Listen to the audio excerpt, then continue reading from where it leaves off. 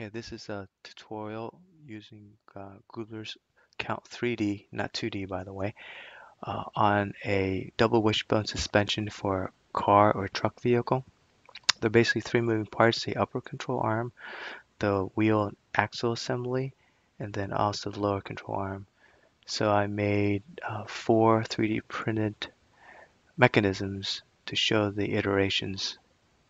Now, the first thing to remember when you're using Gruebler's Count 3D is these two very important rules, which were derived by math, by the way, but we'll talk about that at a later time.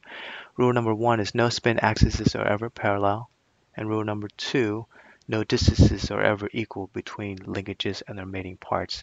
And this is very crucial to diagnose mechanisms and make sure that Gruebler's Count 3D works 100% of the time.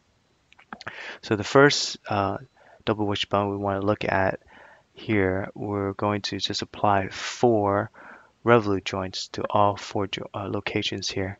Again, the three moving parts, the UCA, upper control arm, the axle, and lower control arm, LCA. And these three add up to a moving parts degrees of freedom of 18. And with four revolute joints, we get a constrained degrees of freedom of 20. So 18 subtract 20 is -2. -2 means it's a lock situation, right? Parts are under stress and things will wear over time. So, but I made these spin axes on revolute joints not parallel on purpose, about 10 to 5 degrees off, to show that it's a lock situation here after you build it. Now, let's say I wanted to fix that and I want my mechanism to freely just rotate up and down like a suspension should. I replace the upper control arms joints from two revolute joints to an S3, which is spherical, and a U4, which is universal joint.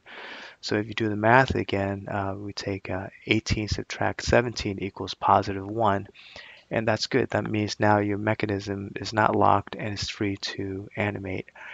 So in this case, remember this is going to animate up and down suspension work wise with none of the spin axes ever being parallel. It shows the power of Gruebler's because again we're solving it using math, basically using physics to solve our mechanism. Now let's say I wanted to change my mechanism so that the axle, my wheel assembly, is steerable.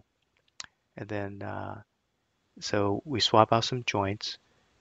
So now the two inner joints will be two revolute joints and the two outer joints being sphericals.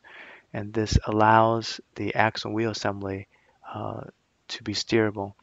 So as you do the Gruebler's again, we have 18 subtract 16 equals +2.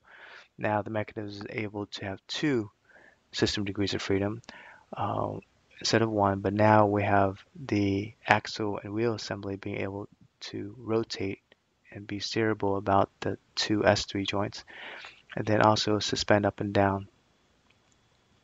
Now, let's say I wanted to now apply torque to my tire and make sure that my uh, my mechanism is not steerable anymore, like for example a rear suspension. So I just add another link basically. Now that brings the moving parts degrees of freedom from 18 to 24, and with two added spherical joints at the end of the links, now we have a constrained degrees of freedom of 22. So 24 subtract 22 is also +2. But now we can see that the mechanism can rotate up and down, but also the second motion will be the spin about the link's center longitudinal axis because of two ball joints. Thank you for listening. Bye bye.